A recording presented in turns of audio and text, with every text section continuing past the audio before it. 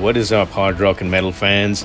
So, Pranav and I thought we'd come back with the second video. We had so much of fun doing Guns N' Roses that we thought we'd do something for Iron Maiden, and a little bit different where we thought we'd pick out our top 10 tracks from all across their entire discography, the 10 tracks that we absolutely love.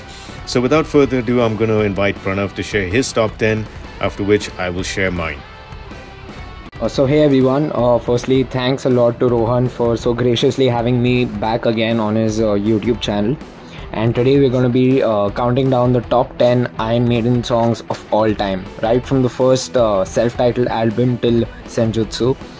And before we start, a very sad day for Iron Maiden fans, as Paul Di'Anno, or his original name was Paul Andrews, passed away at the age of 66. And he played a huge role in the first two albums of Iron Maiden, which is the self-titled album and Killers. He was got into the band by Doug Sampson, who was the drummer back then, and even though he left out on a sour note from the band, he went on to have an amazing solo career. And even towards the end of his life, he basically would do shows on wheelchairs, even after having a deteriorated health. So may his soul rest in peace, and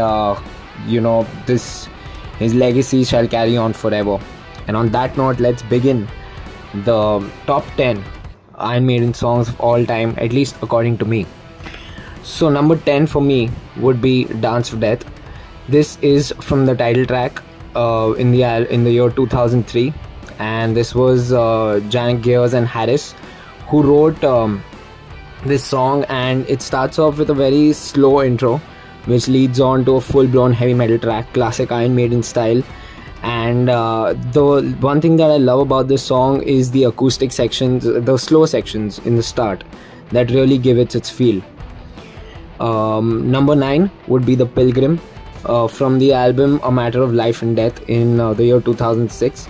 Again, Steve Harris and Janek Gears partnership of writing, and it talks about the Mayflowers who had come to the US in the 17th century looking for a better life. And this was a song where, when I heard it for the first time, the intro was something that I really wasn't a fan of.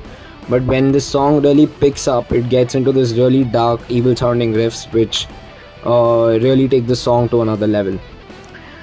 Number 8, which is a classic and a song which has one of the best instrumental sections of Iron Maiden, at least I feel personally, of all time, is Phantom of the Opera, which is from the self-titled album again.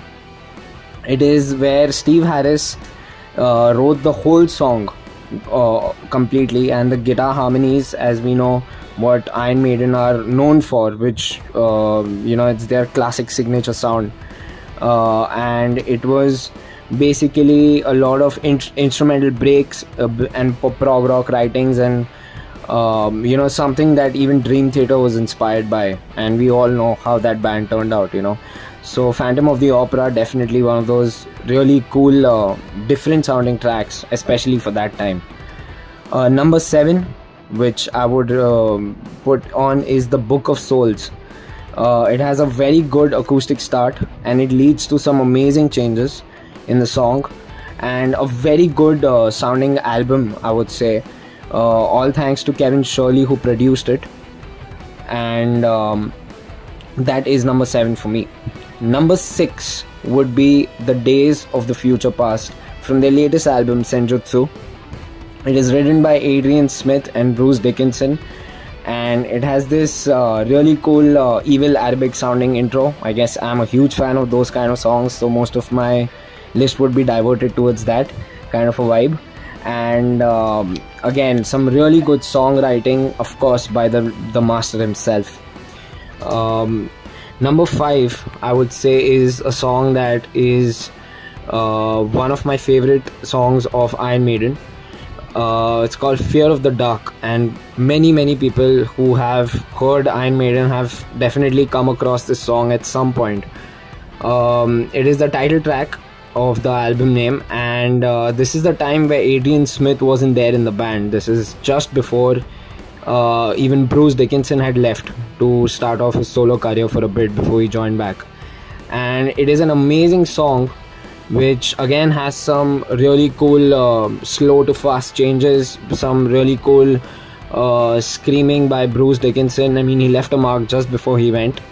And this is one of those songs that talks about the phobia people have of the dark. So some really good songwriting, and some many fans, many people can relate to it, because many people do have a phobia of darkness. So number 4 is Gangland, which is Number of the Beast, from the album Number of the Beast. And Adrian Smith and Clive Bow wrote this song, and there was a debate whether to put this on the album or no.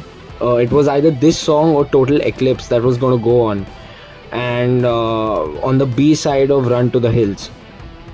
And it's something that they still kind of regret. I don't know why, because for me Gangland is an amazing track, and surely it will be on my top 10. Number 3 for me would be Genghis Khan, which is an instrumental track, and an absolute banger of an instrumental track. Many guitarists have been inspired to take on that particular riff that starts off at the 1 minute 55th second mark. And it's a song that talks about a Mongolian emperor who went on to conquer most of the world in the 11th century, at least the world that was known over that time. And one of the riffs, in fact, is still to this day a debate whether Papa Roach copied it in the song Last Resort at the 1 minute 55th second mark. So that's the kind of impact it had on so many instrumental guitarists. I feel for me this is my favorite instrumental track of Iron Maiden of all time, after Phantom of the Opera, of course. Alright, number 2 would be Number of the Beast, which is the title track, again written by the legendary Steve Harris. It was after a nightmare he had watching this movie Damien Omen II, and he went on to write one hell of a song, which went on to be a classic Iron Maiden track. I mean, talk about how nightmares can really turn out some really good songs, right? Anyway, moving on to number 1, which is a song that every Iron Maiden fan, or even sometimes non-Iron Maiden fans, can really relate to. It's a song that I was introduced to. I was introduced to Iron Maiden because of the song, and no song could come on top of it, obviously.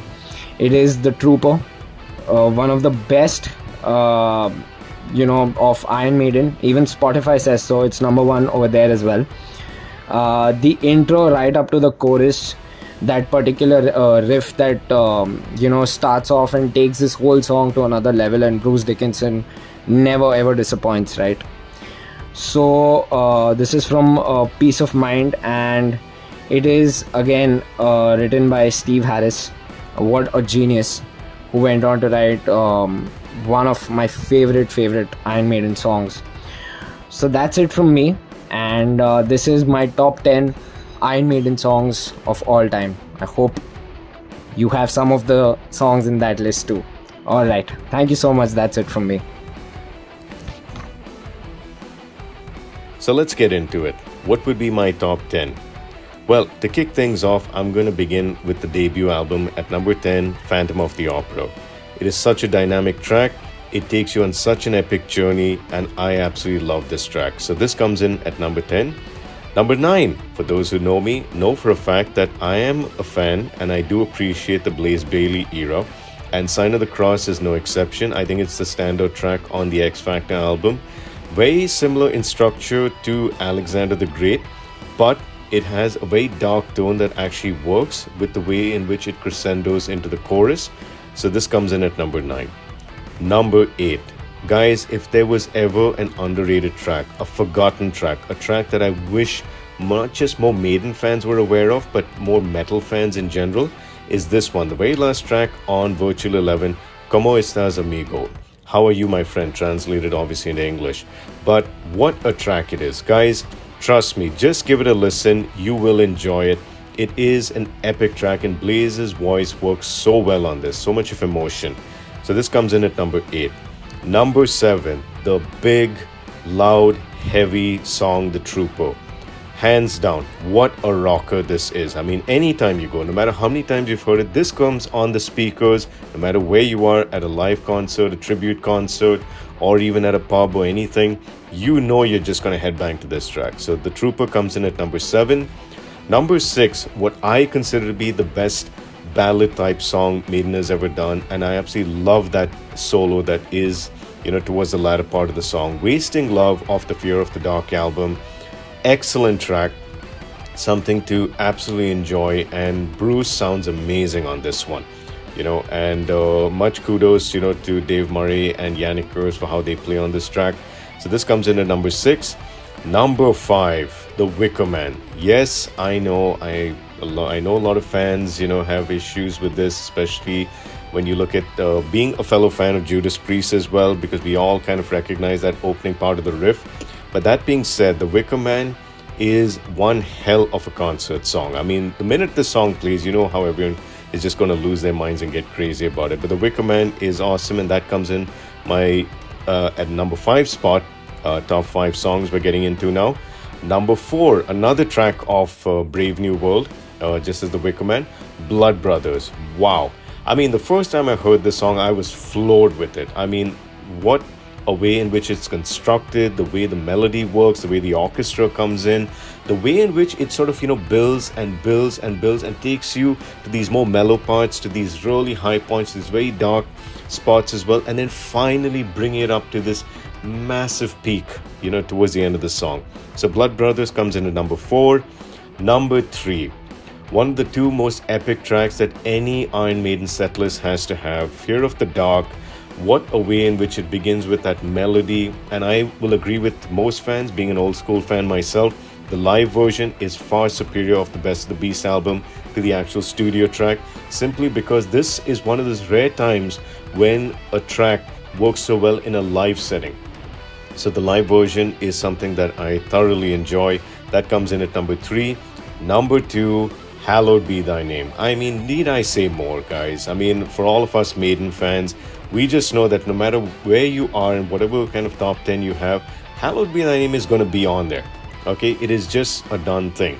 And this is obviously the closing track on their 3rd and, epic album, The Number of the Beast. But Hallowed Be Thy Name, start to finish, absolutely mind-bending stuff. Dave Murray, Adrian Smith, they just own this, and kudos to Steve for really creating this entire track as well, being the main architect. And we'll leave it at that. I know there's a bit of controversy lately about some of the things about the writing, but let's leave that out right now.